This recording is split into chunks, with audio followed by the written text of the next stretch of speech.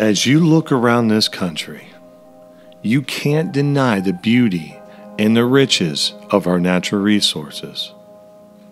And perhaps our most prized gems are our wildlife and the places they call home. But it wasn't always like this. In the late 1800s and early 1900s, wildlife populations were alarmingly low.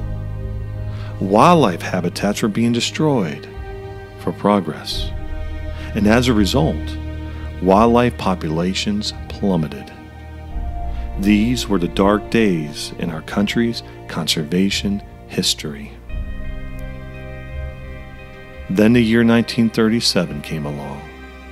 A senator from Nevada and a congressman from Virginia secured permanent dedicated funding called the Pittman Robertson Act. This act put a small tax on firearms, ammunition, and other items that generated money strictly for the management of wildlife projects. What they may or may not have known is that this act would be the biggest conservation success story the world has ever seen. What the Pittman Robertson Act has since done for wildlife is indescribable.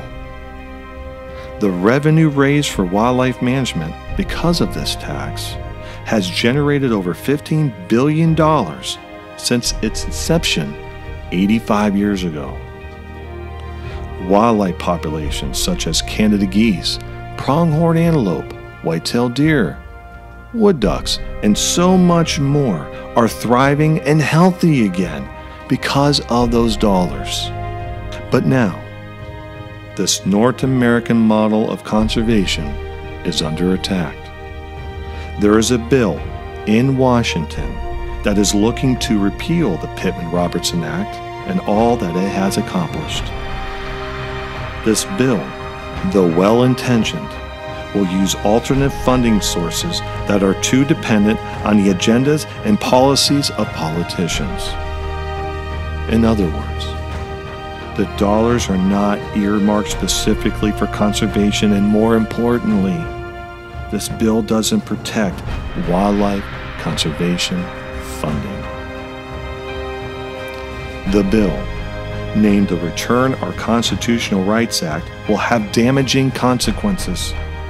Pittman Robertson dollars support the budgets of over 70% of state wildlife agencies in this country, and removing that funding will have a detrimental effect on the management of wildlife that we love. Pittman Robertson is not and never will be an attack on your Second Amendment rights. For 85 years, sportsmen have willingly taxed themselves to pay for conservation.